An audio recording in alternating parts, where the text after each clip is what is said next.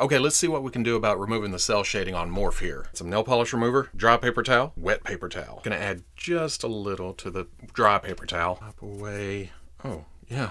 Right off the bat, huh? Now, after a couple of minutes, the acetone will start eating away at the plastic itself. That's why I have the wet paper towel. I wipe with the nail polish remover, then I wipe with the water. It'll seem like it stops working because paint will gunk up where you're wiping with. So you got to change places on the paper towel every now and then. Plus it dries out pretty fast. Barely touch it off there. Oh yeah, it wipes away nicely. I'm turning the belt so this is over the yellow because this blue's painted. Same thing for the pecs. You gotta avoid the blue or you're gonna expose the yellow underneath. Off to the side of it. Right up to it.